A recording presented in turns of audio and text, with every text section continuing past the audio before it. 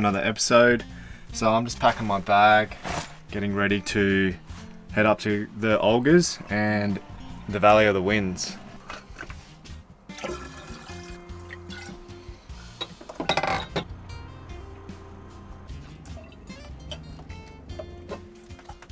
Got some sun-dried tomatoes.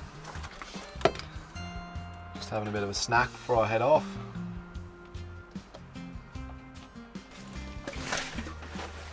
Alright guys, I've just started the walk. I've decided that I'm going to start with the Uluru lookout. So I'll get there first, and then after I get there I'll head on to the Kata Tjuta lookout. Our friends told us that definitely go to the second lookout, put the time and effort in because it's worth it. But I won't be doing the full loop, I'll just return back the same way that I came. So far so good, we're about 10 minutes into the walk, and you really got to be up close to these things to get a real size of how big they are. Just look in this direction, it is humongous.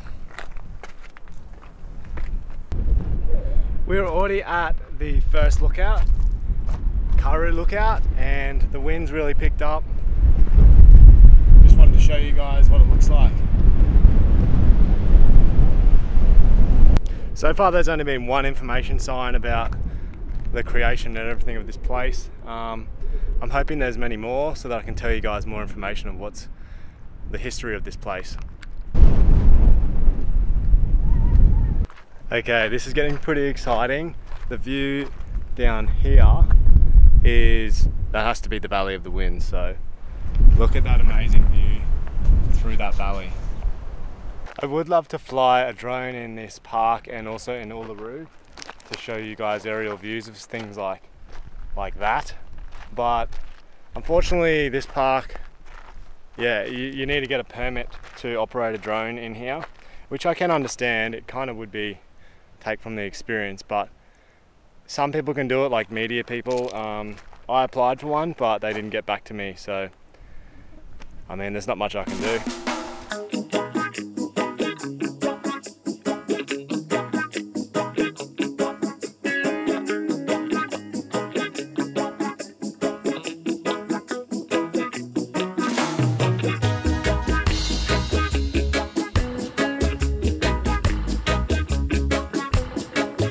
We must be getting pretty close to the second lookout. I'd say, I don't know, maybe 5 minutes away probably. But the walk through this valley has been absolutely stunning. Breathtaking views. And it just makes you feel so small.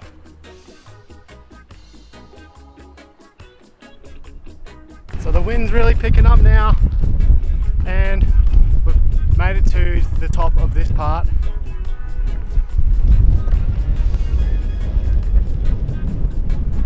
Wow. So this is the Kata Tjuta lookout, the second lookout that my friends said it's worth it to come to, and I can see why now. Check it out.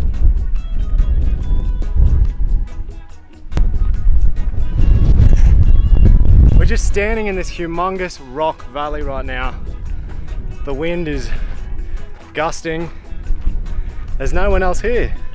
This is the Mount Olgas walks are definitely a little bit more, I guess, harder than the Uluru walk. Uluru is very flat.